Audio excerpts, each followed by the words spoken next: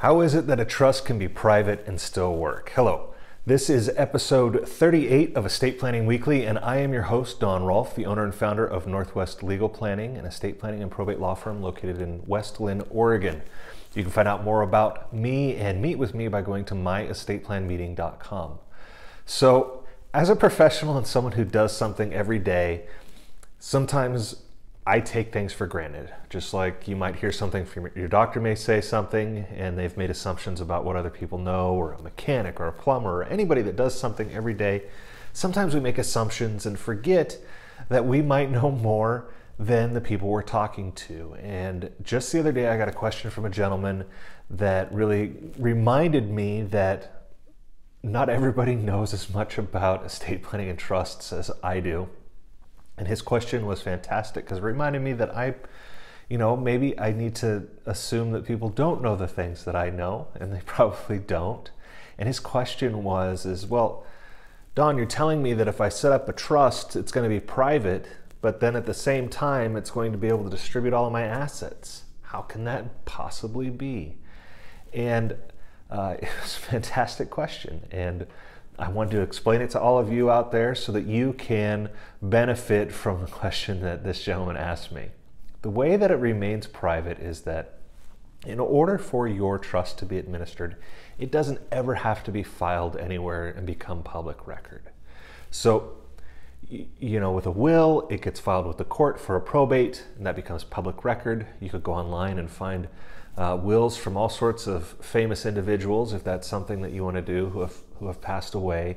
Their wills are available online because they're public record, and you know who inherited and what they inherited. In fact, the entire court record becomes a public record.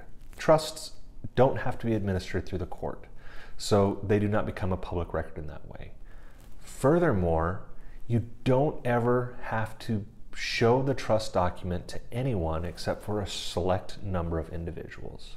Generally, primary beneficiaries are entitled to see a copy of the trust. Trustees will see copies of the trust.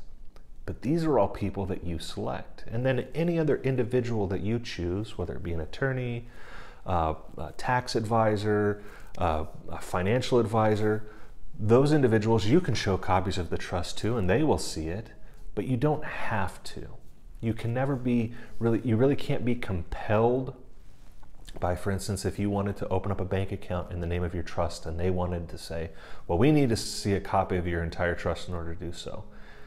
You can choose not to do business with them. You can, but they can't compel you to give them a copy of the trust. Actually, under the laws in most states, and definitely here in Oregon, there's a law that says, third parties are able to rely upon what's called a certification of trust or a certificate of trust, which is a short form that basically says the trust exists, this is the trustee, this is the name of the trust.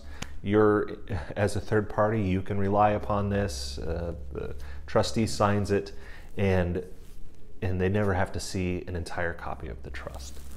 So a trust remains private and is still able to work because only the people that you choose to see the trust see it. So in that respect, it remains private, and it works because those people that see it are the ones that are pulling all of the strings behind the curtain and will effectuate your wishes and desires that you have set forth in the trust document.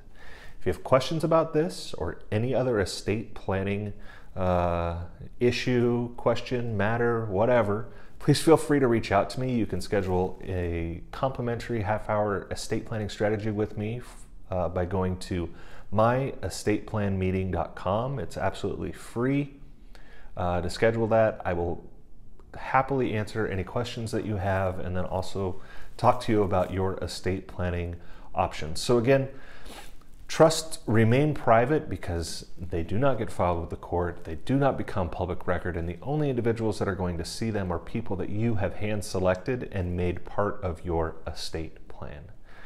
I hope that helps you. If you liked this, please hit the like button. If you have questions, again, you can reach out to me or you can leave comments below. If you know anyone who might like this information or you feel this information might be beneficial to them, please do share it with them. I would really appreciate that. Again, I'm Don Rolfe, and until next time, take care. Goodbye.